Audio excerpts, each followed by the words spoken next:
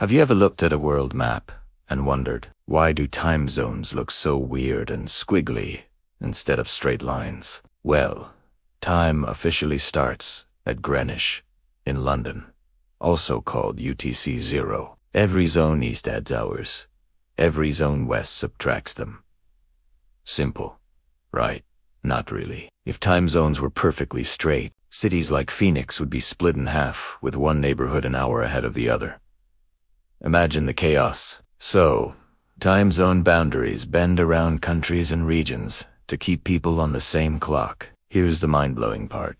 France actually has 12 different time zones, thanks to its faraway territories. But China, which spans 5 time zones, uses only one nationwide. This means some Western cities see sunrise as late as 10 a.m. So next time you see those messy lines on a map, remember they aren't random. They're designed to keep our lives running smoothly, even if it makes the map look weird.